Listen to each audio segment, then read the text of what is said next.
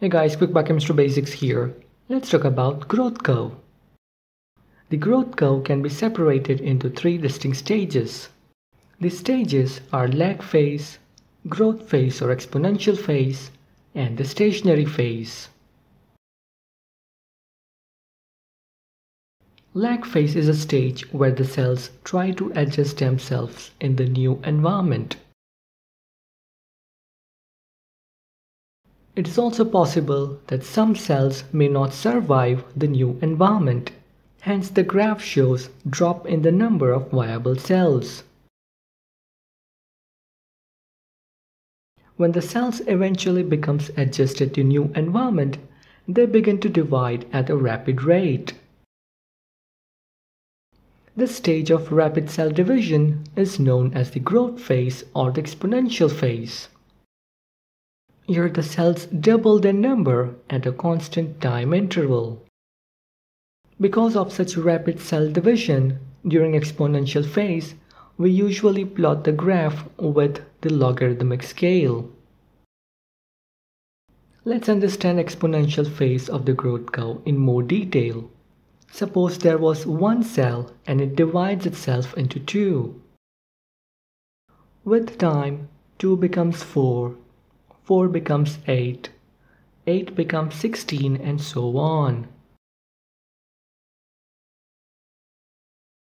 Here, mathematically, the cells are doubling. Hence, one cell can be represented as 2 raised to 0, which is 1. When one cell divides into 2, we can represent this as 2 raised to 1, which is 2. 2 cells further divides to form 4 cells. Hence, this can be represented as 2 raised to 2, which is 4. Further, 4 cells divides into 8 cells. Hence, this can be represented as 2 raised to 3, which is 8. 8 cells will then divide to form 16 cells. Hence, this can be represented as 2 raised to 4, which is 16. This can continue till n number of cell division. Hence, total number of cells can be written as B is equal to 2 raised to n, where n is the number of cell division. Now this equation holds true when there was one cell initially and it divided n number of times.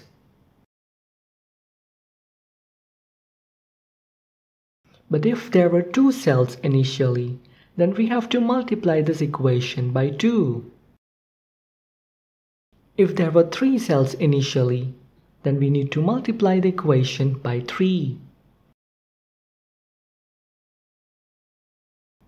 Hence, total number of cells after n number of cell division can be written as B is equal to A into 2 raised to n. Here A is the initial number of cells. If we multiply this equation by log to the base 10, then we get log B is equal to log A plus n log 2. Now log 2 is equal to 0.3010. Hence log B is equal to log A plus n into 0.3010. So the number of generation or the total number of division n is equal to log B minus log A upon 0.3010.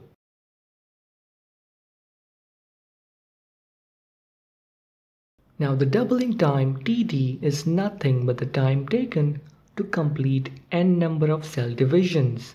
Hence Td is equal to T upon n. If we substitute n in this equation, then we get the following equation. Using this equation, the doubling time can be estimated. Now let's talk about the stationary phase. Due to exponential growth, when the nutrients becomes limited, the cells stop dividing and enters the stationary phase.